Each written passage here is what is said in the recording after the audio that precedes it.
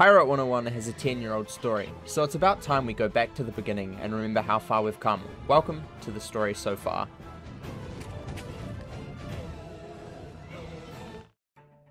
We start our adventure locked in a prison on board Deacon, the spymaster of the Armada's ship.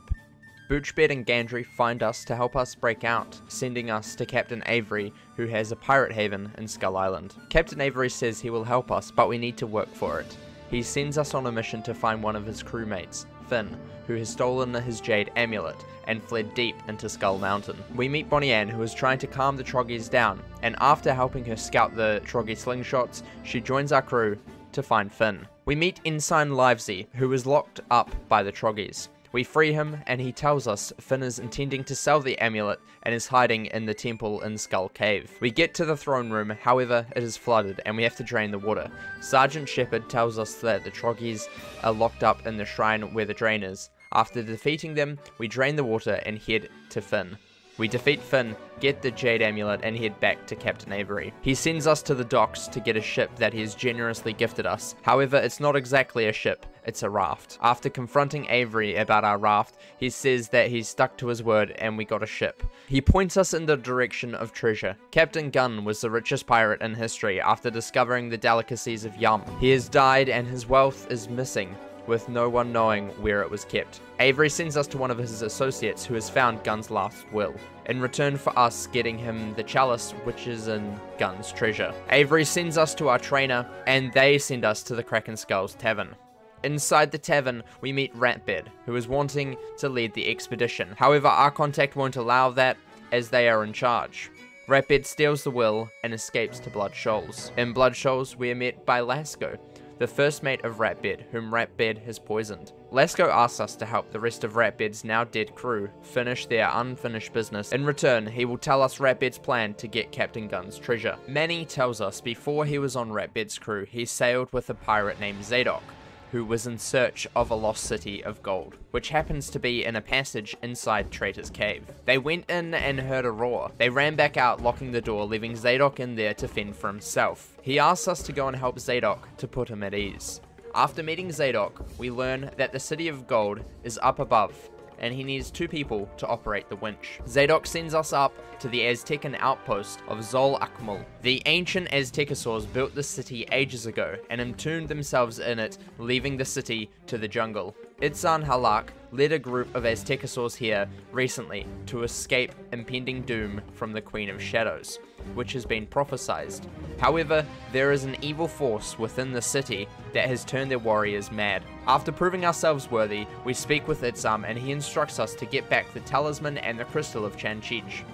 With these, Itzam can hold back the forces while we head deep into the Chamber of Fire to defeat the Ancient One, Chococob. We break the crystal in Chococob's tomb and stop his dark power forever. We receive a small amount of gold from Itzam, which we share with Zadok. Zadok heads to the city, finding his peace and forgiving Manny for backstabbing him. Mo betrayed his true love, Wilhelmina, by stealing her mother's wedding ring and hiding it so she couldn't marry Captain Gordon. He asks us to return the ring to Wilhelmina. We find the ring in a chest in the Scarakit roost above the Traitor's Cave. After finding the ring, we give it to Wilhelmina only to learn Captain Gordon has been kidnapped by the Red Claw gang. After getting information out of the Red Claws, we learn Gordon is held in Devilfish Hollow. We sail over to Devilfish Hollow and we learn that Captain Gordon has been moved to the Red Claw hideout on Skull Island. In the hideout, we meet Buster, who is the leader of the Red Claws. He fights us for Captain Gordon. We manage to free Gordon from becoming soup, and Bonnie Ann pleads Parley. Parley allows us to do something for Buster in return for Gordon. Buster sends us to obtain the hook of the floating Dutchman. We head to Perdition's Cauldron and find the wreck of the Marie Celestia, the Dutchman's ship. Fighting our way through the Dutchman's undead crew, we finally make our way to the captain's quarters, where we meet and fight the Dutchman. After defeating the Dutchman, we return the golden hook to Buster and save Gordon. We reunite Wilhelmina and Gordon for Mo, and he gets forgiven and is now at peace. Jack was spying on Captain Avery for the Cutthroats. He worries that Captain Avery is at risk. We head to the underwater grotto, where Jack met the Cutthroats, to try and find out what the plan is. The Cutthroats want Skull Island back and to get rid of Avery. We tell this to Avery, and he doesn't believe us and sends us to Mordecai, the head of security. Mordecai has been sensing a revolt and tells us the best way to get in would be to go through Avery's escape tunnel. He sends us down to reinforce the guards. In the tunnels we meet Sergeant Seeger, who has turned into a traitor. Seeger and his boss escape to their rendezvous point. Mordecai sends us to Vladimir to get the spirits to help us find Seeger. Vladimir senses Seeger in the ancient tunnels underneath the island. We find Seeger in a sealed off room. Seeger tells us the Cutthroats are working with the Threshers to take over Skull Island and the Skyway. We head over to Devilfish Hollow to meet with the Threshers, only to find out that they are not the ones behind it, but instead it is the prawns. The prawns are using Dark Hoodoo to transform themselves to look like sharks. The blessing we received from Vladimir lets us see through this disguise. The prawns have convinced the sharks to give them the mightiest galleon and converted it into a fire ship to blow up Skull Island. We head to the fire ship and destroy it. We then head to the prawn hideout at the top of the mountain on Skull Island. In the hideout, we defeat an army of prawns and make it to their master. We stop the master, putting an end to the plot to destroy Skull Island. Mordecai thanks us for helping and says that Jack is forgiven. Lasco sends us to Jonahtown in search of the black market mastermind, the Frogfather. Captain Ahab promises to help us, but first we need to help him. We rescue Brody, a fisher-bird from a vortex of doom, and then we set out in search of Ahab's son, Norval, who has gone missing after a trade stop on Rapa Nui. We learn from the Nui that Norval was captured by pirates who sailed back to Skull Island. Blind Mew gives us information on the whereabouts of these pirates. They are located in the sewers underneath Skull Island. We head down to meet Beamish, who fights us. After his defeat, we rescue Norval and take him back to Captain Ahab. Captain Ahab sends us to Gullet, the belly of the whale Jonahtown sits upon. In order to talk to the Frogfather, we have to get through his security first. We are given a passphrase by Rocco. However, the passphrase that we were given is one to determine us as gate crashers. We defeat Rocco and head through to the Frogfather with the new passphrase. The Frogfather runs his business on favors. You do something for him, he will do something for you. In order to get Ratbeard's whereabouts, we must storm the Presidio, a Monquistan fortress here in the Skull Island Skyway, and obtain the rare spices that are being stored there. We fight our way through the security of the Presidio, only to find that the spices are locked behind a key. We meet a member of our parents' crew, locked in a cell. They help us find the keys in return for their freedom. We defeat the captain of the fortress, get the keys, free our new crewmate, and get the spices. We head back to the Frogfather, who is grateful for our help. However, he can't tell us where Ratbeard is, as that would betray Ratbeard. Instead, he transfers our favor to One-Eyed Jack, who is in Flotsam. Before we head off, the Frogfather mentions our parents asked for docking privileges at the starboard pier, and the ship is still there and insists we take it. With a new ship and a mission, we head to Flotsam. We arrive in Flotsam and find the tavern, where we meet the barkeep, who says we only just missed Jack. He is heading to collect the rent in the Flop House. Inside the Flop House, we meet Mustang Sally, who is being haggled by Ratbeard's crew for money. We help Sally, and she says she hasn't seen Jack today, and sends us to Ned. Ned tells us that we are chasing a wild goose, and that the barkeep is One-Eyed Jack. We head back to the tavern and tell him that he owes us a favor. He is delighted, as the Frogfather's favors are generally difficult to repay. He says he had a deal with Ratbeard to let him know if anyone came looking for him. While we were tracking down Jack, he let Ratbeard know we were coming. We head to the cabin Jack was renting to Ratbeard to try and catch up with him. He is burning Captain Gunn's will when we enter.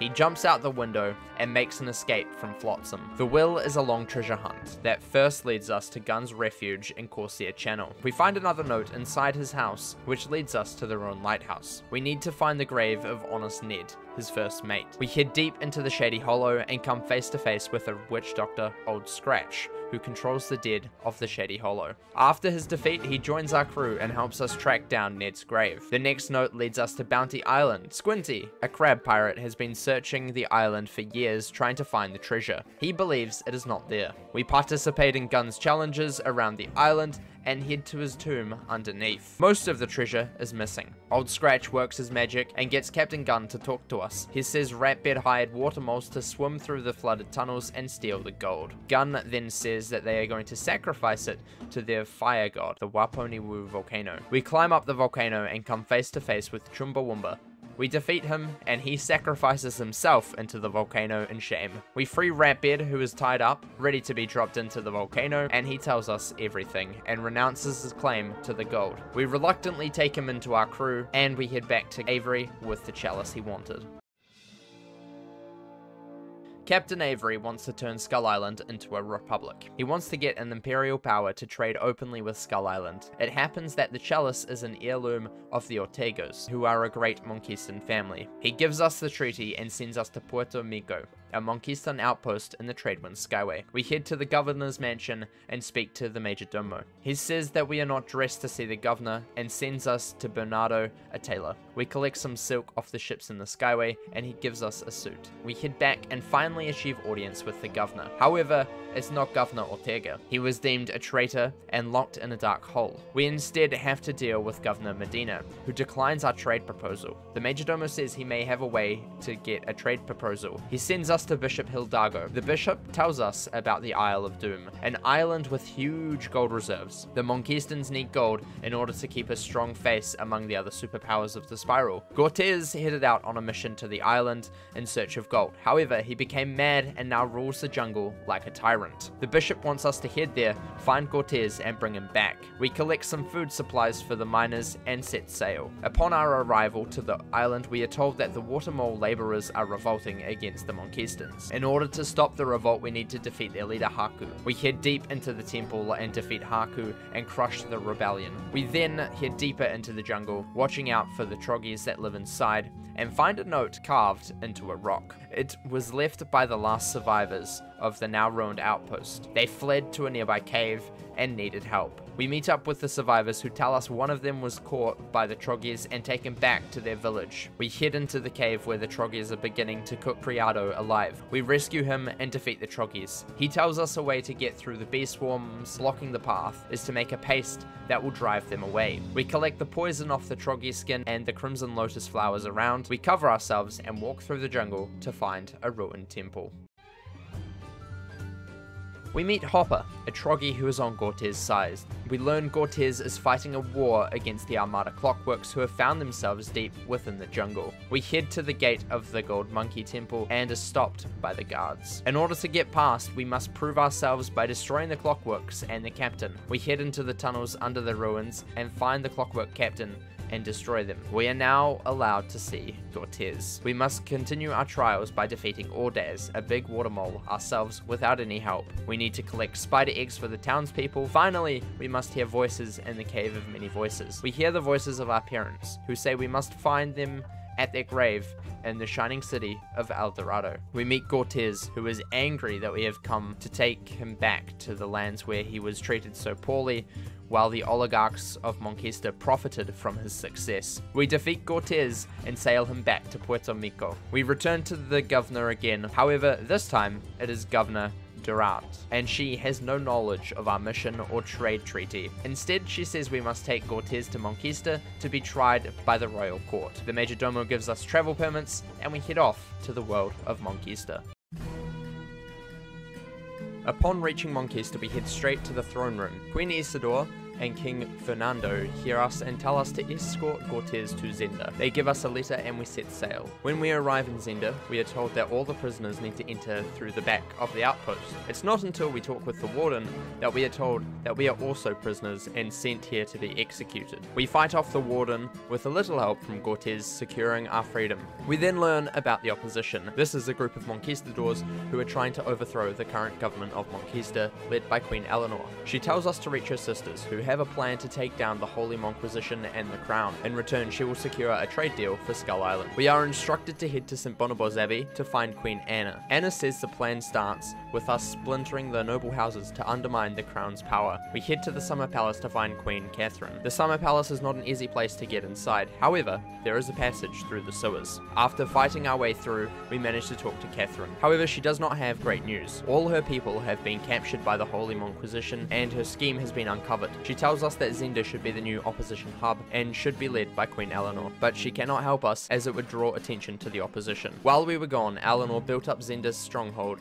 and assigned Cortez as the general of the opposition. Eleanor says we should find a legendary artifact, the Monkey's Paw. This artifact should draw many of the noble families onto the side of the opposition. She sends us to talk with Monquista, the Lord of La Mancha, who knows where the paw is. We are greeted by an interesting character, Don Quixote, and his assistant, Pancho. Pancho explains that the monkey paw is dangerous, and it is what turned his lord into a donkey. The monkey's paw is a sacred relic, the preserved hand of Saint Bonzo the Unfortunate. Bonzo was blessed by the first banana tree and performed miracles before his third and final death. After his passing, his hand was affixed to the end of a golden scepter, and it retains miraculous powers. Any Monquistan who holds it may make 3 wishes. However, if their soul is not pure, their wishes will only bring despair, much like what happened to Monquista. Jote first wished for 1 million bananas. Secondly, he wished for more power, to become a Don. He wanted to be called Don Quixote. However, he was instead transformed into a donkey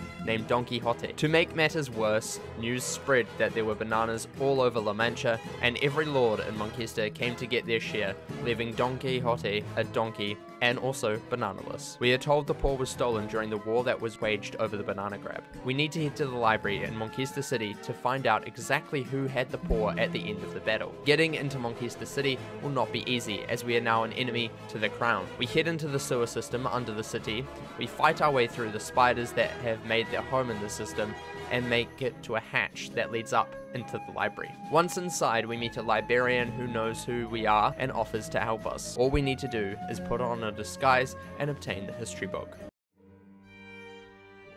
In order to obtain the history book, we must deliver a book to Brother Tito. In return, he will give us his copy of the history book. After reading the book, we learn that it was the Valveda brothers who had the relic last. However, they went missing in Diablo Cut. We flee the city the way we came in and search for the brothers' ship, the Cornelius. We arrive at Diablo Cut and see a marker telling anyone who reads it to turn back and not to enter the cut. This marker was placed to warn travelers searching for the monkey's paw away, so they don't have the same fate as the Valveda brothers. We continue onwards and see the brothers' ship. Upon entering, we find a very large carnivorous plant. After cutting down the plant, we can't find the paw. Old Scratch reanimates the nearby corpse of the Monquistador, asking for help. The Monquistador says all the survivors of the crash fled to the nearby cave and may still be there. Inside the cave, we need to obtain 3 keys in order to unlock the vault in which the paw is locked behind. However, to get to these keys, we have to fight the brothers' crew. Once inside the vault, we meet the guardian of the paw. He says our final challenge is to pick out the paw amongst the decoys. After choosing the correct paw, we sail back to La Mancha. Don Quixote makes his final wish, 1 million bananas. We head back to Queen Eleanor and give her the paw. In return, she helps us secure a much-needed trade alliance with the governor of Puerto Rico. The governor is not very helpful, but Majordomo sees the order from Queen Eleanor and sets up a trade alliance.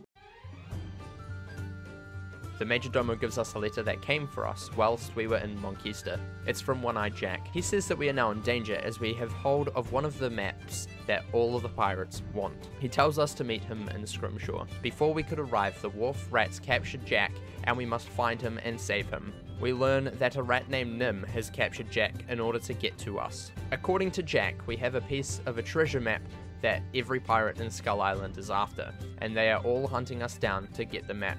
We head to Avery to find out what's happening. He is glad that we succeeded our trade talks with Monquista. He then goes on to explain the map to El Dorado, a map leading to the City of Gold. Marco Polo made the map after his visit to the world with his legendary crew. Before he died, he split the map into 7 and handed it to the crew members. Somehow, the chalice we got from Captain Gunn's treasure was wrapped in a part of the map. He offers us to find the map with his guidance and we can keep half the treasure. However, Finn has stolen the first piece from Avery. After heading to the Cutthroat hideout, we learn that Finn is going to do a deal in the vortex next to the Presidio. Once we get into the vortex, we find Finn is about to give the map to Deacon, the spymaster of the Armada. After defeating the Clockworks, we get the map piece and head back to Avery. Avery is shocked that Finn was going to give the map to the Armada, as he didn't realize that the Armada was after the map. The Armada is Valencia's army that was built during the Polarian War. Kane, the leader, is a clockwork stronger, faster, better than any pirate. He wants to rebuild the spiral with no place for pirates. He has been excavating around Skull Island in places such as the jungle looking for El Dorado. Avery explains that we are now in a race for the map. The best place to start is to get Marco Polo's piece. He died in Valencia, and that is where his map piece could be. However, getting to Valencia is not easy. Avery sends us to Hooktail, a pirate who can get us into Valencia. Hooktail says the only way into Valencia is via Avernus, a very deadly skyway of Dragonspire. We need to get an indigo windstone from the Scurvy Dogs in the Tradewind Skyway, and also travel papers from Queen Eleanor and Monquista. After obtaining these, we are told to find a unicorn named Steed, and he will help us. Steed tells us standing against the Armada is foolish. However, after showing him the amulet Hooktail gave us, he warms to our idea. We tell Steed the Armada is trying to get Marco Polo's map. Steed heads us in the direction of Sevilla, an academy that Polo taught at. However, walking into Sevilla is not easy. We will need a disguise. After collecting everything needed, Steed constructs our disguise. He tells us to meet a scholar named Thaddeus and ask to enter the library. Thaddeus tells us the academy is in chaos and the Armada has ransacked the place in search of something. Thaddeus sends us to a historian who tells us about a secret entrance to the library. Once inside the library, we find all the books and papers about Marco Polo have been taken. We head into one of the Armada fortresses at the end of the Skyway and find a bunch of crates from Sevilla. However, there are no books inside. We grab the cargo manifest to try and work out what is going where, however it is written in a cipher. The historian sends us to the chief linguist of the academy so she can decipher the manifest. After breaking the cipher, we learn the books have been sent to Cadiz. Cadiz is the center of Kane's power, and sneaking in would be a very risky mission. Another scholar mentions that Polo kept records in Grankia. This is also where Polo's tomb is, underneath the chapel. Upon our arrival, we see that Armada is eating the island with a giant machine. We head into the tomb of Marco Polo and find a blue windstone, which we take for our ship. However, there is no map piece. Fool, one of the Armada elites, shows up to try and stop us. Fool says he had already taken the map piece weeks ago. We learn the Armada is watching us closely, and are surprised to learn that we are not in Skull Island. Fool, whose loyalty to the Armada is very ambiguous, states that letting us free was a tempting proposition, as we would be a massive thorn in the side of Deacon, Bishop, or even Kane. However, he sends his captains to attack us. It is implied that Fool knows we will escape. As he leaves, he says we will meet again. We head back to Steed, and he tells us to find a scholar in St. Bonobos Abbey. The scholar says he spoke with Polo, and that Polo said no one must ever go back, as powers sleep in El Dorado that, if woken, could destroy the spiral. The scholar mentions the location of Polo's navigator, Christopher Clark, who lives in Cool Ranch, where Polo was born. The Cool Ranch Stormgate is located in Flotsam, and that is where we sail to next. Upon our arrival to Cool Ranch, we meet Deputy Fowler, who has just transferred to Cooper's Roost from Tumbleweed. He tells us to go to the Silver Spur Saloon to find Jane Canary, who will know where to find Clark. Jane says that Christopher Clark has died, but his son Merryweather still lives here. We head to his house only to find he is not there. A note on his door says to direct any inquiries to Dr. Elmore Coop. Dr. Coop was worried that Clark was not back from taking weather readings yet. He sends us to Junction in Arroyo Grande to find Clark at the weather station there. A professor in Junction tells us Merryweather has already left for Big Sky Country, but he was stopping in the Bison Burial Ground first. We hear a scream from a nearby cave in the Bison Burial Ground. Nurse Quinn is being attacked by bison. We save her, and she says Merryweather was taken prisoner by the bison for stealing at the burial grounds. We head to Elder Bluff to free Merryweather. We talk to the bison elders, who say the Clawfeet want peace, but their words are poison, and that the spirits are angry. The only other way to appease the spirits that isn't to sacrifice Merryweather is to return the sacred charms that were stolen. Merryweather says he saw the Red Sash Gang leaving the burial ground and suspects they have the sacred charms. We learn that the Red Sash Gang have a hideout in the Hidden Valley Ranch. We fight our way through the Red Sash members and collect the stolen bison charms and rescue a soldier named Corporal Sanders, who has been captured by the gang. We return the charms to Seven Storms, one of the bison elders, and he thanks us. He says the next thing we must do is place the charms on the desecrated graves. After restoring the graves, Seven Storms sets Merryweather free. Merryweather says he has kept all the maps and charts his dad had.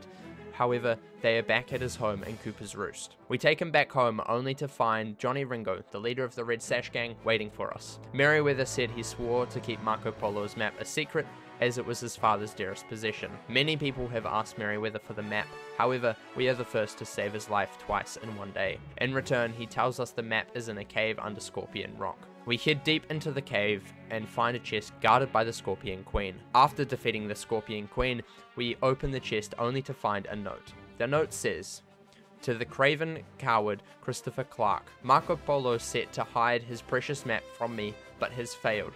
I have taken his ship, his gold, his map, and now I'll take El Dorado for good measure. Sincerely, Captain Blood." We head back to Merryweather, and he says his father buried the map in order to keep it away from Captain Blood, and we need to get it back at any cost. Captain Blood is an old pirate who apparently has a hidden lair in Cool Ranch. He died many years ago. Rumors say he was so evil, even death himself didn't want to take him. Both Bill Peacock and Desmond Argleston, two of Cool Ranch's greatest historians, don't know where Captain Blood's lair is. Desmond says the only person who may know is El Toro. Upon our arrival to Santa Polio, we meet Friar Cluck, who tells us about El Toro and his legacy in Cool Ranch. The friar says perhaps Don Rodrigo knows the true identity of El Toro. Don says that he can call El Toro for us. However, we must first help the people of Santa Polio, as El Toro would. We head to the church and see it was ransacked by banditos and El Toro had cleared them out. We gather sugar for the townspeople. Finally, we are asked to save a wedding. The first task is to locate the bride, who was kidnapped by Frogovila. After the bride's rescue, we turn our attention to a strongbox. The strongbox holds all the family's money and was taken by El Guapo, the bandito boss. To find El Guapo, we head deep into the Bandito Gulch, their hidden fortress along the Bandito Trail. Once we arrive in Bandito Gulch, we start destroying the guard towers. We finally meet El Toro as we locate El Guapo. El Toro helps us fight El Guapo. Unfortunately, he escapes. El Toro says our attack was the perfect diversion for him to learn the true plan. El Guapo's boss, Santa Rana, has been getting the banditos to steal money from the people of Santa Polio in order to get even more money off them than just the taxes. We give back the strongbox, then head to Santa Rana's fortress, Castillo Sapo, to take down Santa Rana with El Toro. We split up with El Toro once we are inside the fortress. We head to the armory and find that Santa Rana has been working with the Armada. Suddenly, we hear El Toro and Santa Rana shouting at each other. Upon reaching their location, we surprise Santa Rana by helping El Toro and take him down. After making history by taking down Santa Rana, El Toro sends us to Don Rodrigo with a letter. However, Santa Rana barges into Don's home. We attack Santa Rana, forcing Don to reveal that he is El Toro and has been the whole time. Don tells us he doesn't know where Captain Blood's lair is. He was not the El Toro who defeated Captain Blood. It was his now dead adopted father. Don does say his father had a mentor, a bison named Tonka. In order to find Tonka, we must head to Eagle Caller in Bison Village.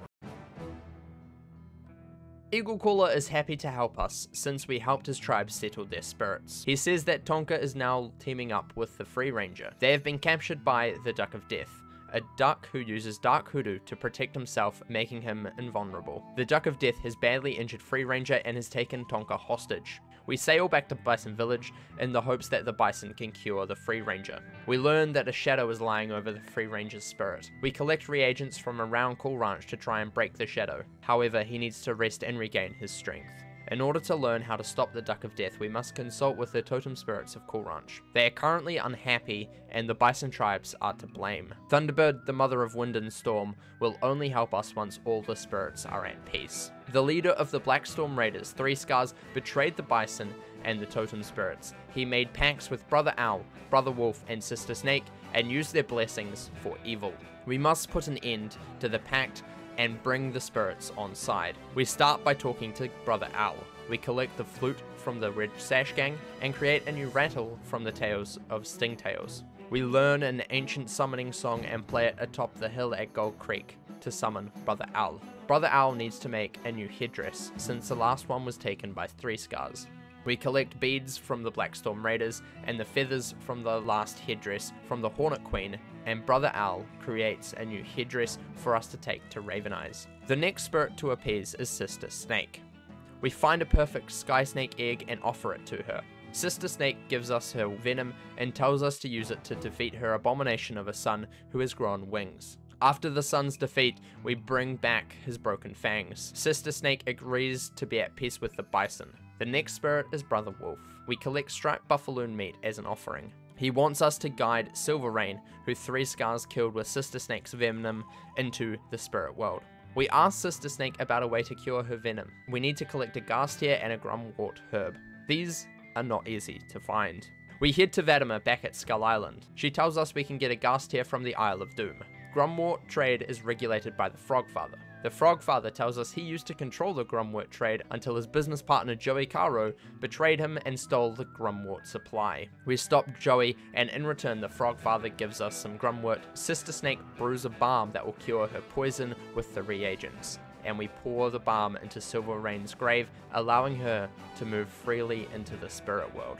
Brother Wolf also wants us to defeat 3 scars and return the Bow of Chiefs to Raven Eyes.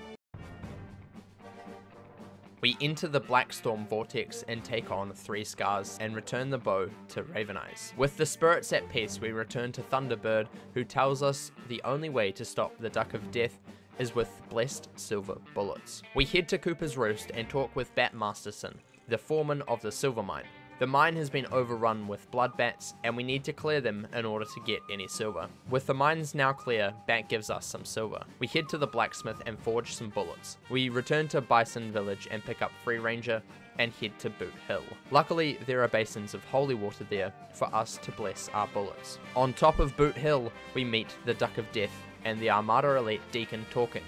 We win the first fight, but the Duck of Death flees to his ship. It is on his ship where the Duck of Death finally meets his match, and we defeat him and free Tonka. Tonka tells us Deacon was wanting answers on the map and was going to use magic to call Don Rafael, the previous El Toro's ghost, who was buried in the tomb under the island. We head to the tomb only to find it is locked. We head back to Don Rodrigo and ask for the key, only for him to say it was stolen by Frogorales. After collecting the key, we head into the tombs. Old Scratch calls forth the spirits, and they attack us.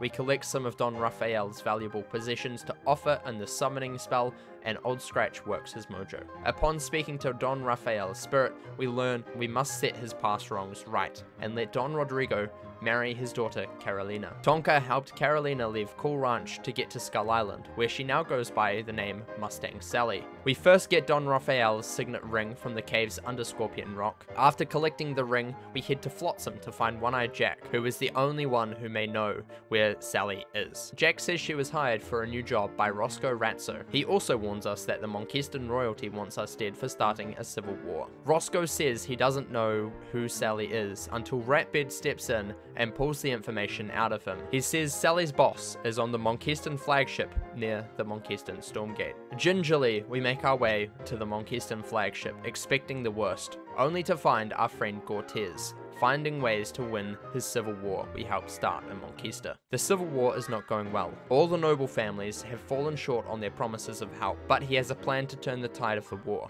Cortez hired Sally to break out a prisoner of Fortalena, an absolute beast of a prison in Port Regal Skyway, where Marleybone sends their most precious criminals. In order to get into the Port Regal Skyway, we need to befriend the Scurvy Dog privateers.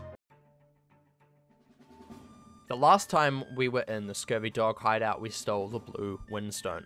The dogs, now fearful of us, ask for a truce, and they send us to their captain Dan.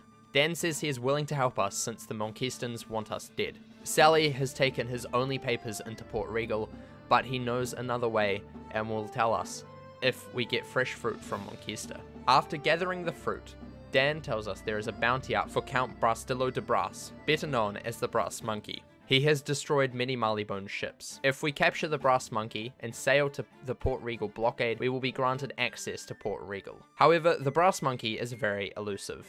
Captain Dan helps us find him after we clear the undead in the tunnels underneath the hideout. Dan says the best way to lure the Brass Monkey out is by destroying the Monquistan fleet. The Brass Monkey gets word of his fleet being destroyed and challenges us to ship-to-ship combat in the Antilles Maelstrom. After the capture of the Brass Monkey, we hand him over to the governor.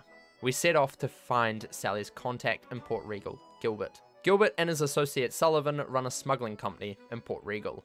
In order to get their help, we first free their colleague Rackstraw, who was meant to take a very important delivery. We then go in search of the missing cargo, which has been stolen by a Valencian unicorn named Iago. We sail to Scrimshaw and get Iago's location from Nick Deadeye, the leader of the Wharf Rats. After fighting him, we learn that he is in the Maelstrom of Malice near Port Regal.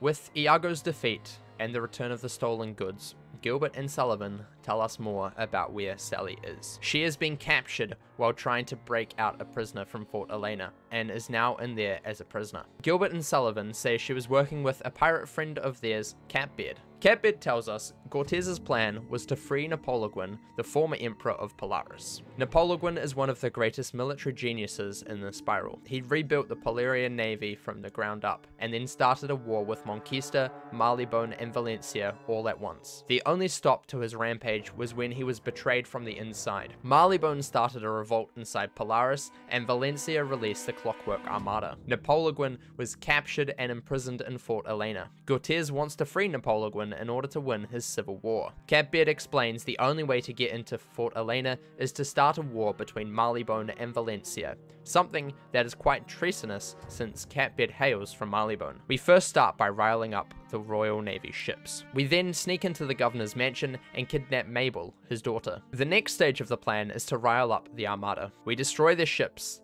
and then storm the Clockwork Dreadnought and blow it up. After all of that work, we managed to start a war between Marylebone and Valencia. While we were riling up the Armada, Marylebone captured an Armada leader and locked them in Fort Elena. Now the Armada is bombarding Fort Elena. This is the perfect time to break into Fort Elena. We take the chance and sail to the prison. We blast our way into the prison and fight numerous guards to get to the cells of Sally and Napoleon. Just before we rescue Napoleon, we again meet with Fool, who is releasing the Armada leaders that had been captured. He says Deacon was expecting us to still be in Cool Ranch, and will be very displeased to know we are here. Napoleon demands before we set him free to get his most sacred possession, his hat. After retrieving his hat and freeing some of his penguins and his valet, we flee Fort Elena. When we return to Catbeard, he tells us to return Mabel to the governor. The governor believes we freed her from the Armada and thanks us. He also gives us a word of advice to watch out for the Brass Monkey, who has also escaped Fort Elena. We then return to Cortez. In return for his freedom, Napoleon says that if he can ever do us a favor, he will. Cortez and Napoleon then return to Monquista to continue their conquest in the Civil War. We take Sally back to Santo Pollo after giving her her father's signet ring. With the blessing of her father, Sally and Don Rodrigo get married. We head into the chapel in Santo Pollo and speak once again to the ghost of Don Rafael. He thanks us for putting him at peace, and in return offers us the name of one of Captain Blood's crew members who revolted against Captain Blood. He will know where the map is. Sly Winkham resides in Tumbleweed. We meet him in the tavern as he is about to get roughed up by the Wacko Kid, a member of the Wild Bunch gang. After saving Sly, we talk to him and say that El Toro has sent us. He says that Blood's lair is located in the Haunted Skyway, however it is blockaded by the Wild Bunch. Timmy, a kid, says that there is only one way to stop the Wild Bunch, and that is by reuniting the Magnificent Seven. The Seven were the greatest band of heroes and lawmen to ever sail the Skyways. They were led by Wyatt Chirp, the greatest lawman Cool Ranch ever had. He recruited Wild Bill Peacock, who was the best shot with a rifle, Miss Jane Canary, who could bullseye a silver dollar at 50 yards, Duck Holiday, who looks death in his face and laughs, Buffalo Bill, who is stronger than an ox, Bat Masterson, who is a better tracker than a bloodhound, and finally, Billy the Kid, who was an outlaw until Wyatt showed him the error of his ways. In order to reunite them, we first talked to Duck Holiday, who lives here in Tumbleweed. After Wyatt's death, the seven parted ways and took their own path. Duck says it is very unlikely they will ever return. He says perhaps we should try and convince Buffalo Bill, who hates Duck. If Bill will join, the rest will follow. Sly said Bill started a wild frontier show. He also says that the best way to get Bill to come back is to wager something in order for his return, as he is a betting man. We meet up with Bill and wager his return if we can fight his pugilist, Tyson, in solo combat. If we win, he will return to the Seven. We beat Tyson, and Bill says he will join again. We then head to Cooper's Roost, where Bill Peacock and Jane run the Silver Spur Tavern. We convince Jane to return, and she convinces Bill to come with her. Bat is the foreman of the silver mine under Cooper's Roost. We ask him to join, and he says that he will, as long as we can return the strong boxes that were stolen by the banditos in order to pay the miners. The only remaining member is Billy the Kid. He is imprisoned in the Froggerali compound on the Bandito Trail. We collect some dynamite from Bat's shipment on the docks and set sail to the compound. We break in, defeating a number of the Bandito captains in the process. After the successful recapture of Billy the Kid, we return to Tumbleweed. Duck and Buffalo Bill are waiting for us at the old Chirp place, the Seven's home base. They all collect their badges, and we receive Wyatt's badge as a thanks for reuniting them all. Suddenly, the Wild Bunch show up. They attack us, but with the group back together, they stand no chance. We immediately start planning how to take down the Wild Bunch. We need to find Buck Bronco, the gang's leader. We fight Wild Bunch ships until we receive intel that Buck is hiding out in Arroyo Grande. We fight our way through his hideout and come face to face with him. After a long fight, we finally capture Buck. Upon our return to Tumbleweed, we learned that the town had been attacked by the Wild Bunch and kidnapped Timmy. They took Timmy to the old jailhouse. Upon arriving at the jailhouse, we split up, taking down the Bronco leaders one by one, until we catch up with Old Man Bronco. After defeating Old Man Bronco, we free Timmy and return him safely to Tumbleweed. More importantly, we have completely destroyed the Wild Bunch, allowing us entry into the haunted Skyway. As we are about to leave, we say goodbye to the Seven, and Timmy takes our place as their leader. We leave with one of the members joining our crew to continue to see battle. Sly tells us Captain Blood's lair is in the old Motherlode mine. However, it is locked behind a key that only Sabatini has. Sabatini was Blood's first mate, and the one who led the mutiny. He settled down in Fort McMurtry. Colonel Church is in charge of the army in Fort McMurtry. He asks us to take out some ghost ships and he can help us find Sabatini. He saw Sabatini fleeing the town a few weeks ago, and we'll try and find out more while we capture the prisoners who escaped a recent raid. We talk to the townsfolk and track down the first criminal, Weasley Jenkins, and return him to his cell. We head deep into the haunted Skyway, into the Comanchero Vortex where Crazy Horn, another escapee, is hiding out. We capture and return him. We then learn Captain Foot was the one to release the prisoners. He is hanging out in the Hang'em jail in the Dusty Vortex. We defeat Captain Foot and rescue Corporal Sanders for a second time. We return Captain Foot to the fort and we put him behind bars. Church has learnt more about the location of Sabatini. He fled to the abandoned church. We reach the church just in time. Captain Blood is fighting Sabatini. Before he dies, Sabatini tells us to look to the cards and to head to the sisters on the Isla de los Muertos. Madame Esmeralda is waiting for us. We ask her where we can find the key to Captain Blood's lair. She pulls out her tarot cards and gives us a reading. She first pulls a reverse judgment card. She explained this means deceit, mutiny, betrayal. These are the obstacles we face now and must set them right. The second card is the Drowned Mariner. This is the challenge we face now and represents Captain Blood. The final card is the Death card. This is the solution to our problem. Captain Blood cheated Death, and Death is the only source of Blood's power. We feed the ravens nearby, who explain to call Death we must offer him someone to reap. We gather souls and head to the graveyard at the abandoned church where Death is waiting for us. Death explains that on Blood's deathbed, he challenged Death to a game of cards. In the final game, Blood upped the stakes and bet his immortal soul. Knowing that he would win, Death agreed. Then Blood cheated. Death played his cards, but Blood went to the toilet and never came back. He took his cards with him. Blood is now stuck in a state of limbo. Death can't collect Blood's soul because Death hasn't won the game.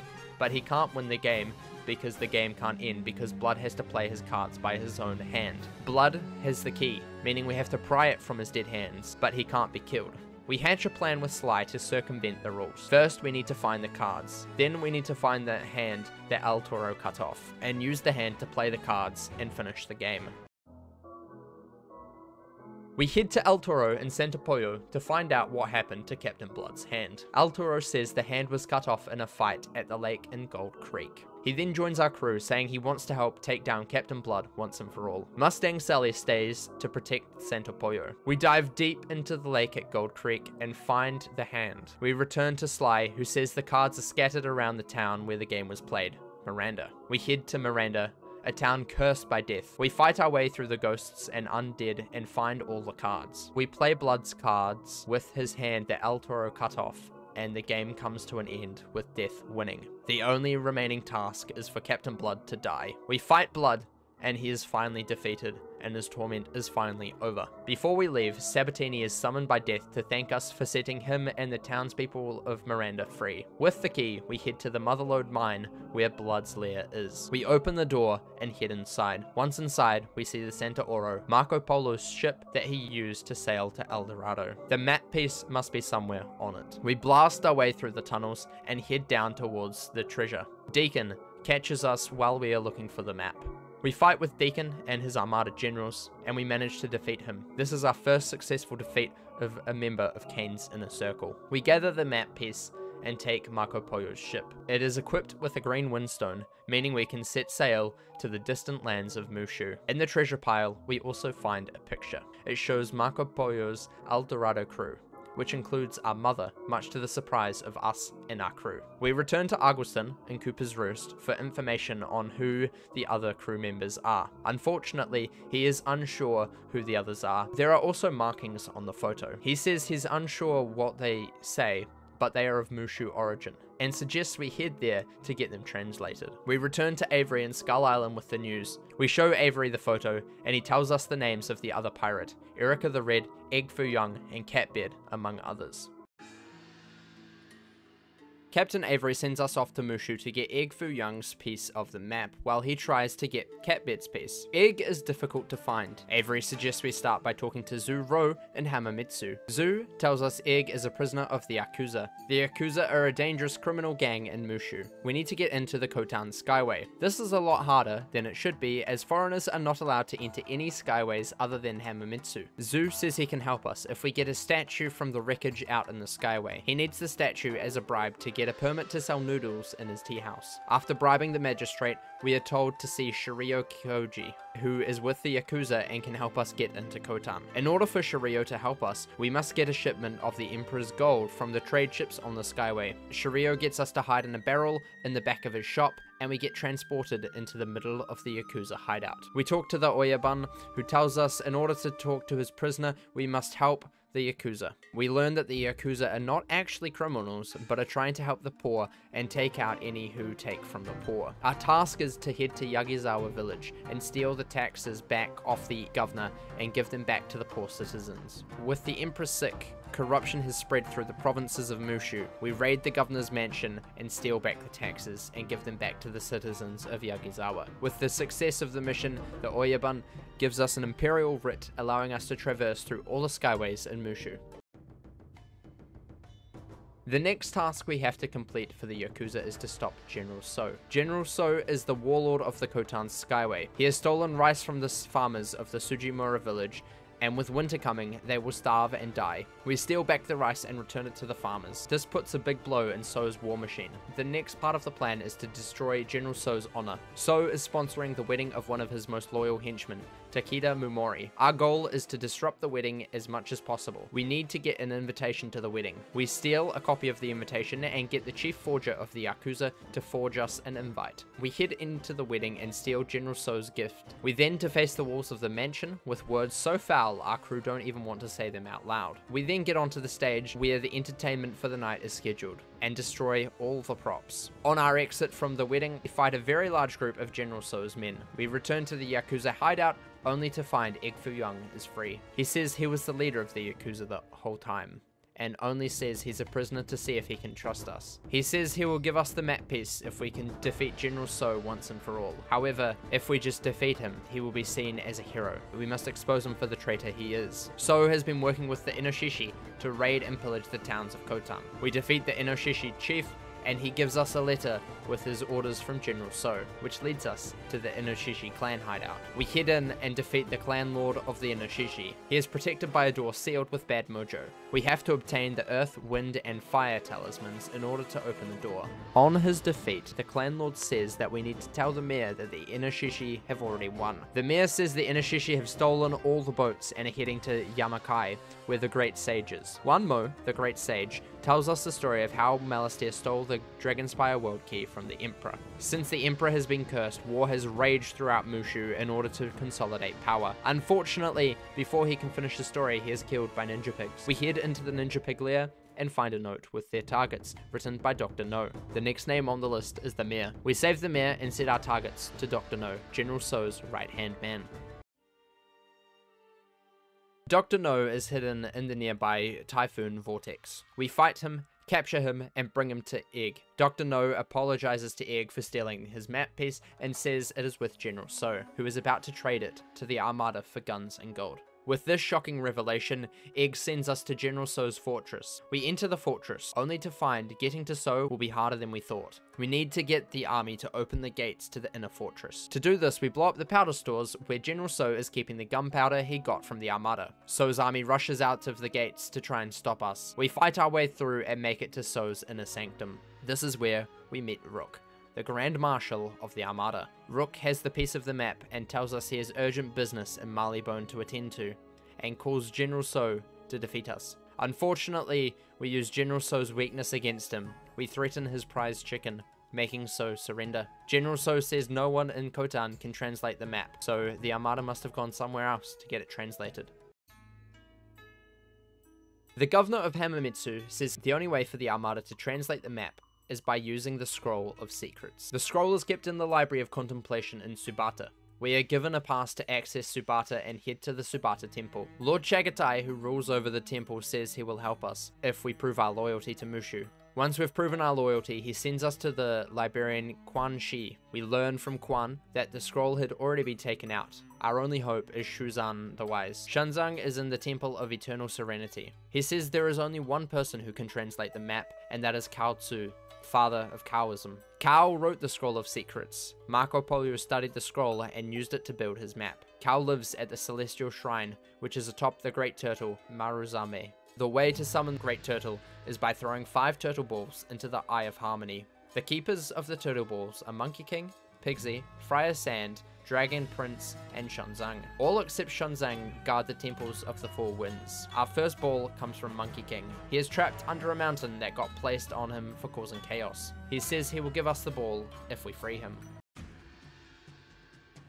Monkey King says the cage was designed by a weaponsmith named Hanzo. We gather some moon pollen to spike his tea in order to get the key to the cage. However, he does not drink the tea and instead tells us there is no key and the lock was only made to taunt Monkey King. Monkey King's next plan is to bash the cell open with his staff. His staff was taken by the Dragon King. Dragon King says he will give the staff back if we fetch the jade egg Monkey King stole. We head to the Valley of the Titans in order to get the egg. We meet the monks of the White Lotus, who are terrified of the Stormzilla stomping their towns. The leader of the White Lotus tells us there is an ancient robotic suit, the Stupendor X, and that we are prophesied to use it to take down the Stormzilla. We hop in the suit and fight the Stormzilla, taking it down. During the fight, the Stormzilla broke the wall surrounding the jade egg. We sneak in and take it from the Tengu. We return the jade egg to the Dragon King and he gives us the golden staff. Upon returning the staff to Monkey King, he breaks free and then says goodbye without giving us his turtle ball. We return to Shanzang, who saw this coming. He says there is only one way to control Monkey King, the Crown of Command. With the crown, we need to put it in his armor that he will reclaim. We head to the Shadow Fortress to slip the crown into the armor. In our way are ninja pigs. We defeat them and their leader Kurigi and head to the treasury. In the treasury is Monkey King's armor, where we sneakily place the crown in the helmet so he won't notice it. We return to Shunzang, who teaches us the words just in time as Monkey King runs into the temple. We say the words and Monkey King is now under our control and becomes one of our crew members. Monkey King says that he doesn't have his turtle ball anymore and he gave it to someone as he was running from us. We head to the nearby vortex and find it to be the brass monkey. After his defeat, we gather the first of 5 turtle balls. Our next ball comes from Pigsy in the Temple of the North Wind. In order to get to the temple, we need to clear the thick fog. We talk to the nearby monks who have been ravaged by the Amber Horde. In return for helping get their sacred statues back, we get a blessing placed on us so that we can walk through the fog and still know where we are going. Pigsy says he sent his ball away when the temple was attacked by the Amber Horde. However, the Amber Horde took the ball after defeating the courier. After collecting the ball from the Amber Horde, we head off to find Friar Sand in the Temple of the East Wind. We make a quick stop in Raven Isle to get the Pearl of Winter. At the Temple of the East Wind, Friar Sand says the only way we can get the turtle ball is if we defeat him. Friar Sand is invincible when on water. With the Pearl of Winter, we can make the water ice, making Friar Sand take damage so that we can defeat him and to claim the turtle ball. We head to the Temple of the West Wind and speak to the Dragon Prince. To get the turtle ball from the Dragon Prince, we need to recover the stolen artifact from the White Lotus monks. The monks ask us to stop fighting them as they are peaceful and have not stolen anything. We learn that Dragon Prince was transformed into a wind horse by Lo Pan. We return and expose Lo Pan for taking the form of the Dragon Prince and fight him. With Lo Pan defeated, we next take to lifting the curse off the Dragon Prince. We need to summon a Kirin to do this. We offer laurel leaves, play the Harp of Harmony, and blow the alabaster horn at the Cloud Shrine. After lifting the curse on Dragon Prince, he happily gives us his turtle ball. That brings our total to 4 of the 5 balls needed. The last ball is Shunzang's. He lost his at the Hamakala Temple, a very ancient evil temple. We head to the temple and defeat the guardians and recover the final turtle ball. We head to the Eye of Harmony and throw the turtle balls in to summon Maruzame. Once we climb on Maruzame, we must pass the tests and defeat the guardians in order to talk to Kaozu. We defeat the Wood Guardian, the Fire Guardian, the Earth Guardian, the Metal Guardian, and finally the Water Guardian. After passing the tests, we finally meet Kaozu. Kao says he spent a long time with Polo working on the map to Shangri-La, or as Polo called it, El Dorado. He says that the Armada has 2 pieces to the map, and so do we. He teaches us how to decipher the map, and we head back to Captain Avery to see if he managed to get Catbeard's piece.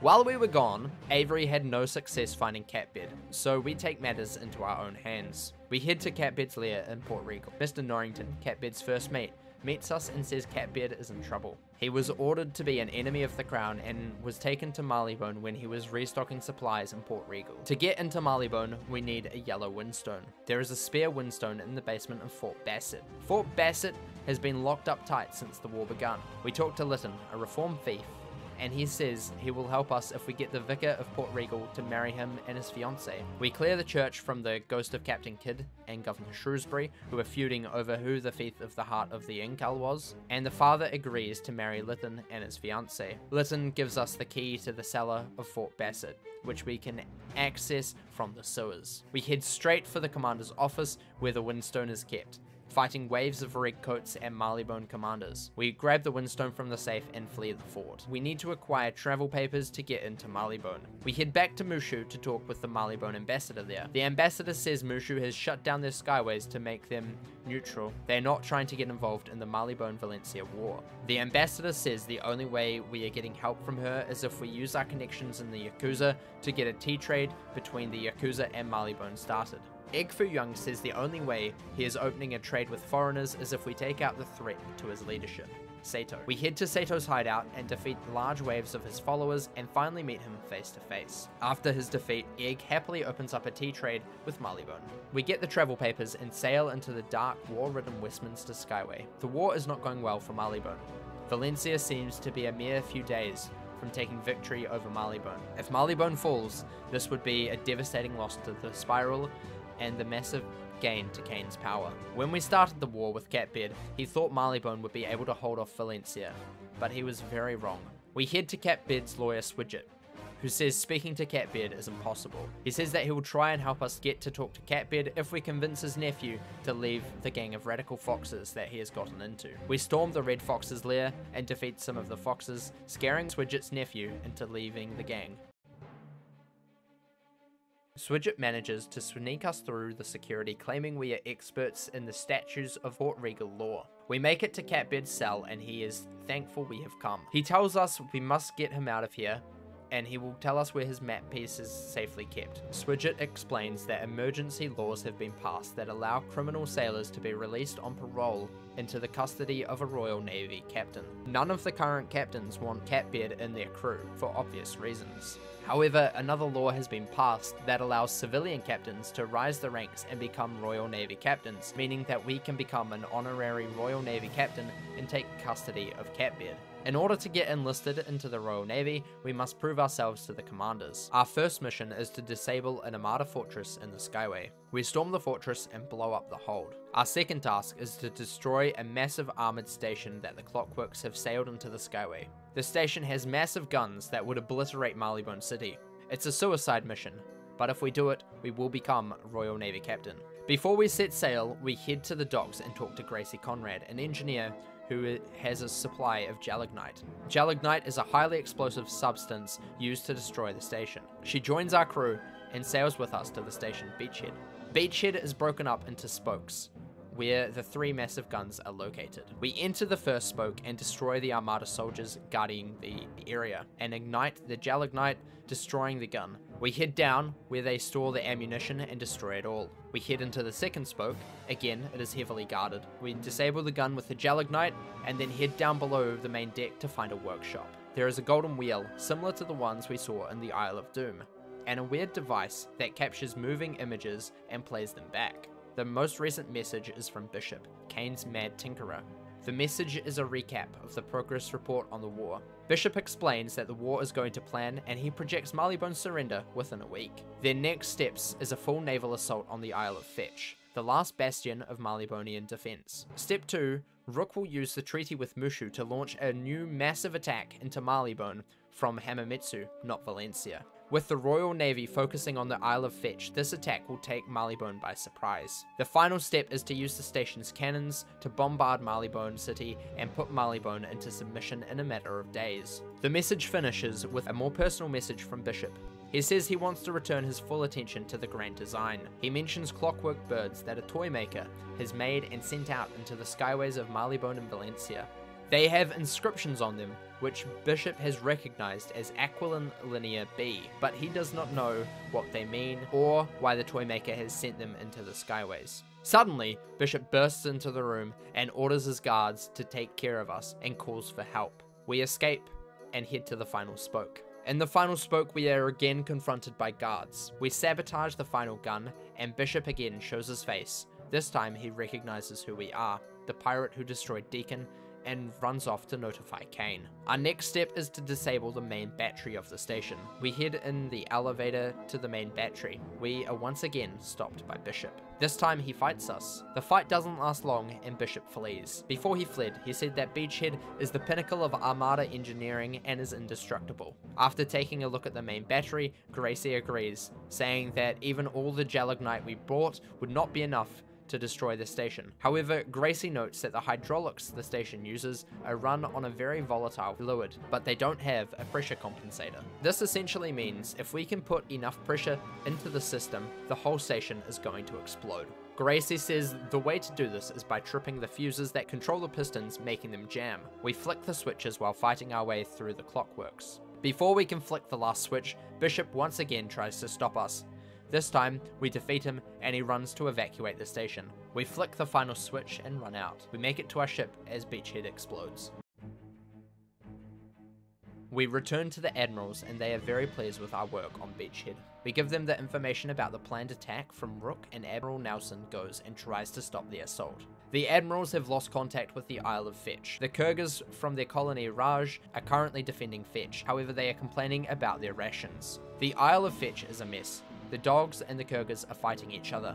The Kurgas have kidnapped a chief brigadier. We find the leader of the Kurgas and he explains that the food is too good to be eaten by warriors. He wants his warriors to be hungry and irritable in order to get the best results. He wants the warriors to be hungry for battle, not for rations. We head to the supplier and he gives us a list of ingredients to get for Marlimite, a very foul delicacy of Marleybone. Once we return all the ingredients, we deliver Marlimite to the Kurgas. They approve of how terrible Marlimite is. This is just in time as the Clockworks have launched their invasion of Fetch. We head down to the Armada landing and halt their invasion. We return back to the admirals and they send us to the army. We need to figure out where the supply holdup is for the war golems. The war golems are Marleybone's answer to the Clockworks. The Fox anarchists have taken the parts needed for the golems. Once the supply chain issues have been sorted out, we return to the colonel of the army and he sends us back to the admirals. Nelson managed to surprise Rook as he entered via the Mooshu storm gate and destroyed most of the Armada's fleet. He then lured Rook's flagship into the Trafalgar Vortex. We need to go there as backup,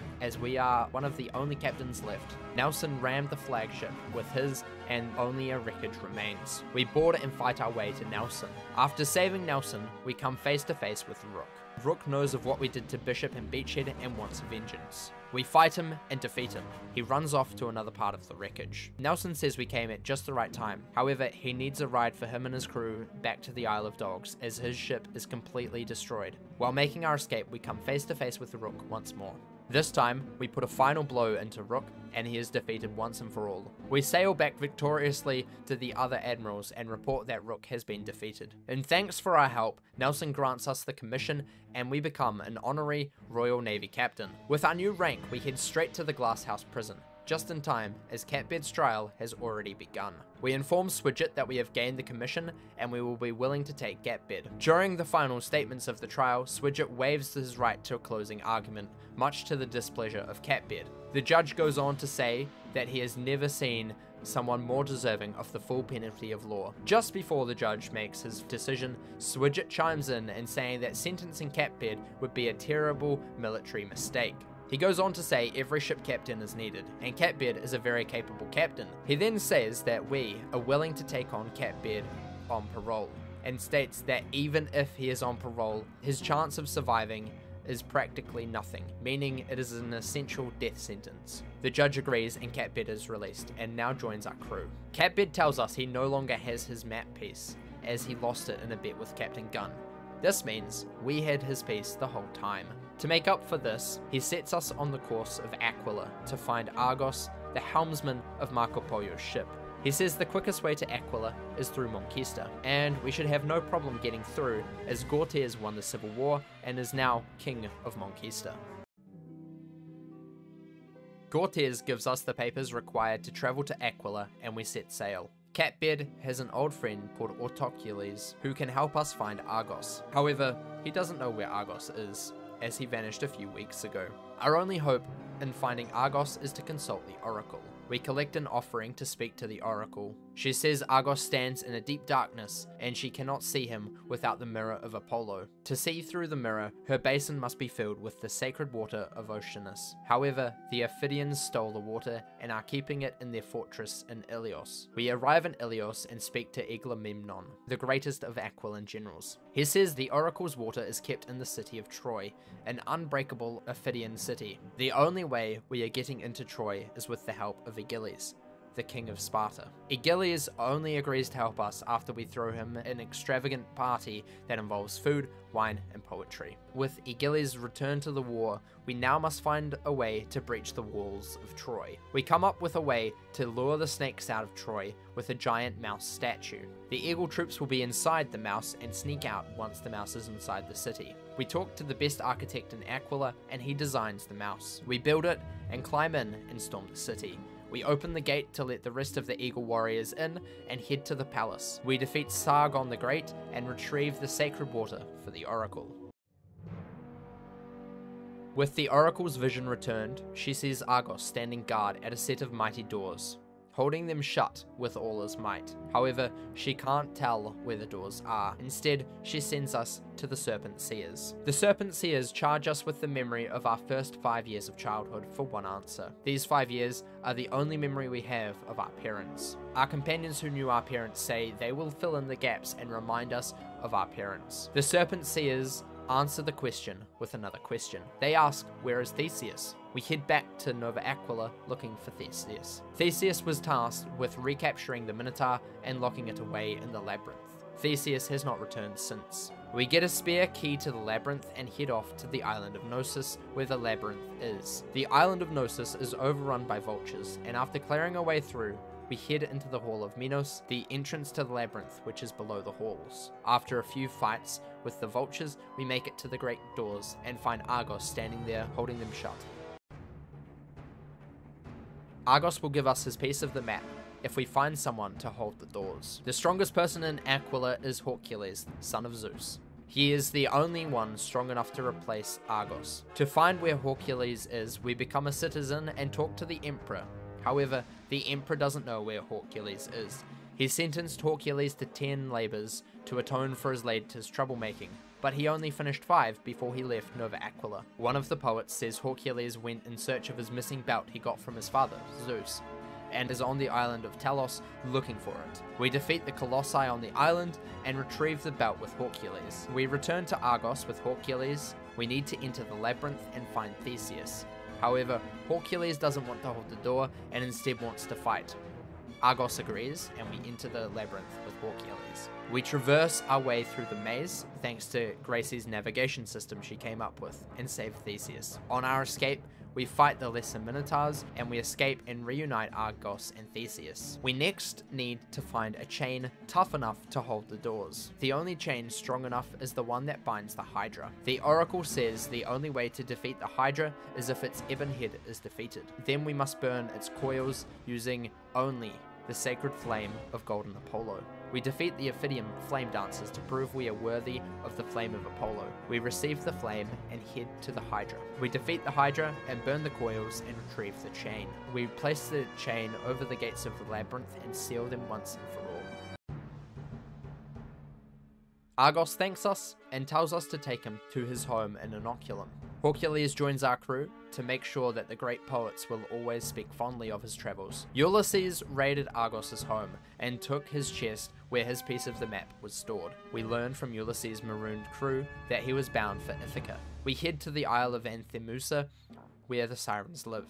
We collect a potion for the sirens so that we can hear them without going crazy, and they say that Ulysses sailed past heading straight for the Dread Passage. Inside the passage is the mighty Scylla. We defeat the 4 heads of the Scylla and the way to Ithaca opens. Ulysses' home on Ithaca has been overrun. We find him hiding in a cave on the island plotting a way to take back his home. Ulysses says that he took Argos' chest because he believed him to be dead. He will happily give it to us if we take back his home from the invaders. We obtain his bow, which he lost after the siege of Troy from the Medusa. With his bow, we head into his home and defeat the invaders. Ulysses gives us Argos' piece of the map, and we find a strange stone tablet that we asked to take.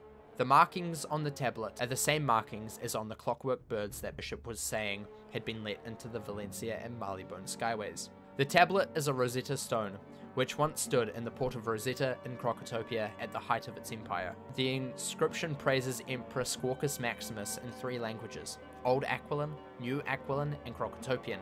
We head back to Marleybone so they can translate the symbols on the clockwork birds. We talk to Mycroft Bone, who is the head of the Royal Intelligence. The stone is just what he needs to translate Aquilan Linear B, so that his team can read the inscriptions. The inscriptions, however, are also encoded in the cipher. Mycroft doesn't want to send it to the cryptography branch, as that would take weeks for them to crack, and says that there are only 2 minds good enough to break it. Firstly is his brother, Sherlock Bones. Unfortunately, he is busy dealing with the fallout of the business surrounding the Croconomicon, and is unavailable to decode the message. The second is a criminal named Meowiardi, who is locked up tight in the glasshouse. Mycroft gives us a letter which allows us access to speak with Meowiardi. We give Meowiardi the message to decipher. He says it's a verse of classical Aquilan poetry, but some of the words are wrong. He says it is designed to foil a machine. He uses the wrong words and gets a message that reads, "I know how to defeat Cain. Find me in Valencia. Seek Cagliostro. G." We return to Mycroft. He releases us from the Navy and transfers us to his special branch. He tells us our mission is to find G, infiltrate Valencia, and take down Cain. Avery says our best bet is to seek out Count Cagliostro. Cagliostro lives in high society in Valencia, meaning we will have to travel to the capital. Avery says all the ways to Valencia are blocked because of the war, and our best bet is to return through Avernus. We sail to Monquista to see our friend Gortez. Gortez suggests we head to Valencia through the front door, with complete diplomatic immunity. Gortez tells us to take his best diplomat, Don Armando, who will be attending diplomatic discussions in Valencia City. We head through the storm gate to Valencia in Hamametsu and enter the wondrous heart of Valencia, the Calabria Skyway. We must get an audience with King Casimir, the King of Valencia. However, we came too late and our slot has passed. We must take someone else's slot. We speak to a unicorn duke, who is next in line to speak to the king, and he says that if we solve his problem, he will give us his slot. We head to the Lucci Villa to obtain the profits the duke is missing. We retrieve the money and give it to the duke, who in return offers us his audience with the king. We enter the throne room of King Casimir. Cain is standing behind the king, suggesting to him that we should be taken care of. He sets his guards of battle angels on us. We take them down, protecting Don Armando. The king asks us why we bring violence into the throne room. Don says Cain must be mistaken, as we are a gallant ship captain who is no menace, and reminds Cain that as we are a diplomatic attaché, we have complete immunity, and further proceeds saying that we are a dear friend of His Excellency King Gortez, and have given great service to the realm of Monquista. King Casimir dismisses Cain, warning him not to insult the diplomats. The king suggests the discussions with Monquista should continue later. Don Armando agrees and says that we will not be attending next time in order to not offend Cain. We take Don to the diplomatic quarters and meet Landino, a member of the resistance. Landino explains that we were the ones to rekindle the resistance since our last adventure into Valencia. He explains how Cain came to power after the Napoleonic Wars. Cain was given the command of all trade during the wars and still maintains hold of it today. He destroyed all the merchant companies, and they were the ones to start the resistance. However, the resistance struck too soon and got defeated by the Armada. Cain rebuilt Valencia City into a clockwork city, relocating the guinea pig workers into ghettos underground. Cain allied himself with the criminal crustacean families, and they are now working as his secret forces. But now the resistance is forming again, and is learning from the mistakes of the past, striking this time in the shadows. We say we are looking for Cagliostro. Landino says that is a very dangerous name, and Cain has his eyes very closely on him. Cain's enforcer, Commander Typhoon, follows Cagliostro everywhere he goes. We notice a letter in the quarters that was left not by any resistance member. We read it, and it is from Cagliostro. He tells us he can help us. We need to find him in the Manicotti Atrium. Landino says it might be a trap, as the Manicotti are a sinister crab clan. Contessa, another resistance member, joins our crew, saying she will help us and lead us to the atrium. We head into the sewer in search of the Manicotti Atrium. Inside we find Cagliostro, who is held up by the Manicotti. Cagliostro tells us that the G we are seeking is Gazpacho, who is the one who built Cain. He is locked away somewhere as Cain's prisoner. He says in order to find Gazpacho, we must find the inner circle of the resistance. We can start by seeking Desdemona, the daughter of Count Brabantio. Commander Typhoon bounds in to protect Cagliostro. We fight and defeat the commander. We head back to Landino, hoping he will be able to help find Desdemona. We learn from the Valencian elites that Desdemona is confined to the Brabantio villa. We trick the guard and enter the villa and meet Desdemona.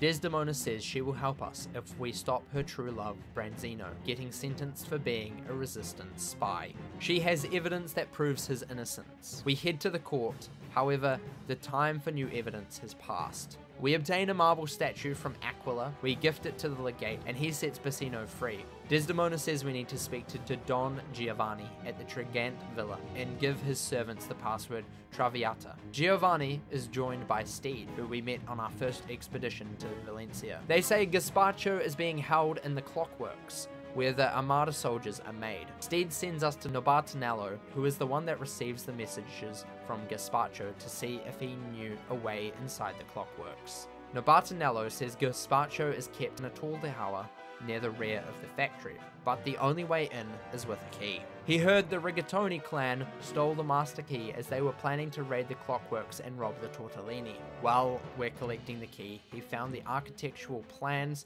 of the clockworks that we can use to find our way around. We say farewell to Don Armando and sail into the clockworks. Upon our entry to the clockworks, we are swarmed by Armada guards and Tortellini thugs. We head to the tower and meet Gazpacho. He tells us he has been a toy maker all his life. He wanted to become rich, and that was his undoing. The Tortellini family invested in his toy making and asked him to make more practical devices. He started making automata, machines shaped like men. They didn't require food or wages, and the wealthy paid handsomely for them. After he made the Tortellini rich, they exiled him from Valencia. He forged a plan for revenge in his hidden workshop. He was determined to build a new clockwork with a true mind and will. After years, the machine was made. The machine was named Cain. However, since Cain was made to take revenge on the Tortellini, the dark purpose was reflected in Cain's dark soul. After learning everything, Cain returned to Valencia, and instead of destroying the Tortellini, he began creating his own clockworks. Cain sent Deacon and Rook after Gazpacho and trapped him in this tower ever since. Now Cain has as much power as the king, and there isn't anything anyone can do to stop him. We start our escape from the clockworks. We make one stop to Gazpacho's old residence, where he collects a small machine he collected in El Dorado. To the surprise of everyone but Catbeard, we learn Gazpacho was on the expedition to El Dorado. The reason we didn't see him in the photograph of the crew we got in Cool Ranch is because he was the one who took the photo. Gazpacho, much to Catbeard's dislike, tells us the story of El Dorado, a secret the crew swore they would never tell to anyone. Gazpacho begins to explain the reason Cain is different begins in El Dorado. El Dorado was a dead city with terrible mechanical sentinels made of gold that roamed the lands. They caught the crew by surprise and decimated the crew in an instant. Only a few survived. As they cast off from the dock, one of them boarded the ship. They managed to destroy the machine only just. While the rest of the crew argued over the gold, Gazpacho claimed the broken pieces of the machine as his share of the treasure. He learned a lot dismantling the parts he collected. However, there were two parts he could not disassemble. The function of them eludes him to this day. He kept them hidden, and they are his greatest treasures. He pulled the pieces from the head and the chest of the golem and named them the mind and the heart. After studying for decades, he put one of the mechanisms to use. The golden mind sits behind Cain's mask. Gazpacho says his plan is to insert the heart into Cain and turn his will good. Our next stop is the heart of Cain's machine, where Cain resides. We fight through more guards and escape the clockworks and sail into the belly of the beast, the great machine. Outside the machine, we once again meet Fool. He says he can help us break in, and he has been waiting for our arrival. Fool notices Gazpacho and asks what he's doing here. Gazpacho says he's here to redeem Cain. Fool says it's an impossible task, but says it's not our only worry. He says that this machine is designed to destroy the spiral and rebuild a first world, a world that will be perfect. We also learn why Fool has been so accommodating to us during our encounters. He says that he was Cain's first attempt at building a clockwork, and he's not exactly the most perfect clockwork. Some would describe Cain's work as a failure. Fool says the only way to save himself is by letting us destroy Cain. He says he has grown fond of us and of this world, but more importantly, he is just curious to see what happens. He lets us inside the machine, and we ride the elevator to the top. At the top of the elevator, we meet Cain, who quickly shoots and destroys the clockwork heart and savagely kills Gazpacho. Cain says he was expecting us to come, however, he was not expecting us to bring Gazpacho, or the heart. He continues on by saying the race to El Dorado is over, and he has won. Unsure as to why he is saying this, as he technically only has 2 pieces of the map to our 3, he states that we must remember that he is smarter than us. Once he worked out how the map was made, he decided to make his own version. All he needed was the Aztecosaur data he collected from Skull Island and the Book of Secrets from Mooshu. He says he made the map and memorized it in 20 days, something that took Marco Polo 20 years to do. Cain means to go to El Dorado to become perfect. He was made by the hand of man. Everything apart from his mind is flawed. He wants to meet his true maker, the maker of his mind. Cain sends his troops onto us. To his surprise, we destroy them. However, he accounted for this. Kane tells the machine to destroy the chamber and prepare his escape craft, to which the machine swiftly replies, no.